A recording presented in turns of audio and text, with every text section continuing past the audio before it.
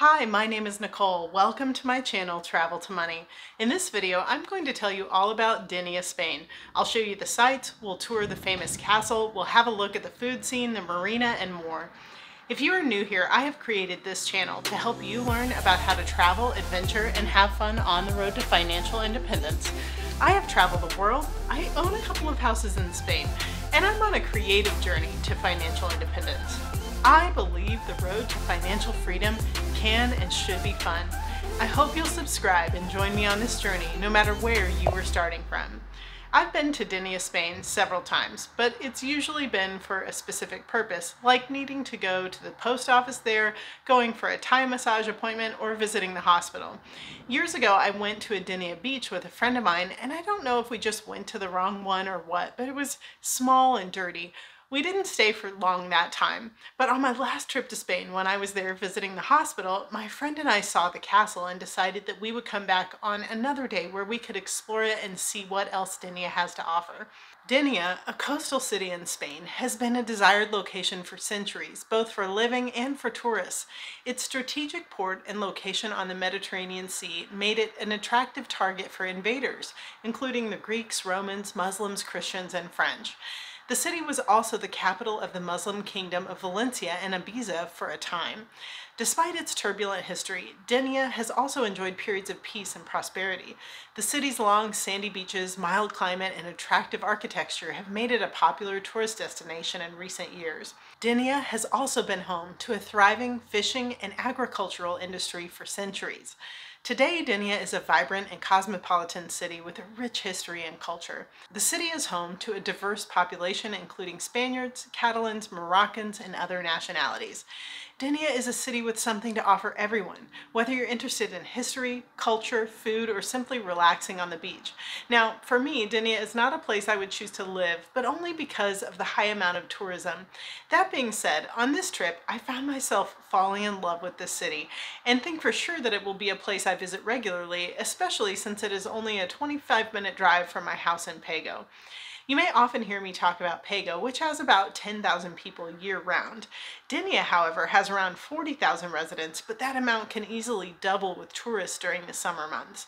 That's the main reason why I personally wouldn't want to live there. I'm not a huge fan of being around tourists all the time, but if you don't mind it or maybe even prefer it, I think you may really love Denia. Let me start by showing you some of the streets of Denia. We did a bit of aimless walking, one of my favorite things to do in a new city. As we were walking, we happened upon La Magazino's street food market. We first walked down the street during a weekday when not many of the places were open due to it being siesta time. But when we came back a second time for dinner, it was lively and full of happy owners and customers. We tried the Thai food, which was top-notch. There are so many restaurants and eateries to choose from. There are places for dessert and wine, as well as an art gallery. Going back to siesta for a second, if you are not familiar, siesta or nap time is regularly practiced in Spain. From 2 to 4 p.m., it is common for many shops and restaurants to be closed, and there can even be local noise restrictions during that time. Spaniards live a really balanced life, and it's something I've come to love about living in Spain. Another time, my friend and I decided to go find a place to work for a while near the Denia Marina. We stopped by Cafe No. 7, where I enjoyed a coffee and a great conversation with the owner. Occasionally on my travels, I'll meet a person who is extraordinarily excited about the United States, and this guy was one of them. He is from Germany and has a tattoo on his arm that says, "God bless the USA." He and his family are really into NASCAR and are fans of the Oakland Raiders American football team. I can't say that I relate specifically to those things he mentioned, but it was a lot of fun to listen to him talk about his trips to the US. He is a great owner, and it was really cool to watch him engage and talk to all of his customers. Now I'd love to show you the Castle of Denia. If you walk this direction, once you see this tunnel, you will take a sharp right into the neighborhood following the signs for the castle. The Castle of Denia is a medieval castle located right in the center of the city of Denia. It is one of the most popular tourist attractions in the city and offers stunning views of the Mediterranean Sea. The castle was built in the 10th century by the Moors, who ruled the area at the time. It was later conquered by the Christians in the 13th century and has been been used for a variety of purposes over the years, including a prison, a military barracks, and a royal palace. The castle is divided into three main areas: the lower castle, the middle castle, and the upper castle. The lower castle is the oldest part and is where the original Moorish fortifications were located.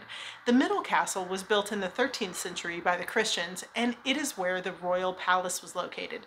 The upper castle was built in the 15th century, and it is where the castle's chapel is located. The castle was heavily damaged during the Spanish Civil War, but it has since been restored. The Denia Castle is open to the public from 9 a.m. to 6 p.m., is €6 for adults and €4 for children. Visitors can explore the castle's interior, which includes a number of rooms and halls, as well as the castle's exterior walls and towers. When you visit, it is a great place to take a walk or enjoy a picnic. Personally, if I were to visit again, I would take a backpack with water and picnic supplies, and I'd spend 2 to 3 hours exploring the grounds, enjoying a stop for a picnic with a view. It is quite large with a lot of stairs, so be sure to wear comfortable shoes. At the top, there is also a restroom and a small shop where you can get an ice cream or a coffee. Be warned that you can smell the bathrooms once you enter that area, so I would suggest using a restroom before your trip if possible. After exploring the castle, when you exit, you can also walk through this underground tunnel. Once we exited the other side of the tunnel, there are a couple of really cute streets lined with restaurants that will give you a variety of types of cuisine to choose from. We stopped for a glass of sangria and a host of wonderful small bite options on the corner just outside of the tunnel. It is self-serve, and you can simply pick up a plate, pick out the foods you would like to try, and find a seat where the server will stop by for your drink order. There were some really creative dishes for sure. If you are already visiting Valencia or Alicante, Denia is right in the middle along the coast and would be a cool city to visit for a day trip or even for a long weekend. To get there, it would be best if you have a rental car, but from Valencia you can take a train to Gandia and then a bus from Gandia to Denia. If you're traveling from Alicante, there does appear to be a tram, but it takes 3 hours, which seems really long considering it's only an hour drive. If you are anywhere near the area and need medical attention, there is an awesome private hospital where I visited on this last trip and had my MRI done. Because it is a tourist area, you will find that a lot of services are offered in English. If you're visiting for more than a day, you can find fabulous hiking just outside of the city and overlooking the sea. There are all levels of hiking available, plenty for the beginner and also some for the more serious hikers. There are some cool cave spots along the seafront that have natural pools that you can swim in. This entire area of Spain is a hot spot for cyclists, and you will find plenty of cycling around Denia as well. One of the things that I love about Spain are all of the outdoor activities available. It is so beautiful for such a large part of the year that you really don't have much reason to stay indoors. No wonder the Spanish are so full of spirit. Well, I really hope you'll give Denia a chance to wow you with its charm. It is definitely worth a visit. If you've been to Denia and you know other sites that should be seen, be sure to leave a comment. Do me a huge favor, like this video and subscribe to join me every day where travel and adventure build financial freedom. I can't wait to see where your dreams will take you.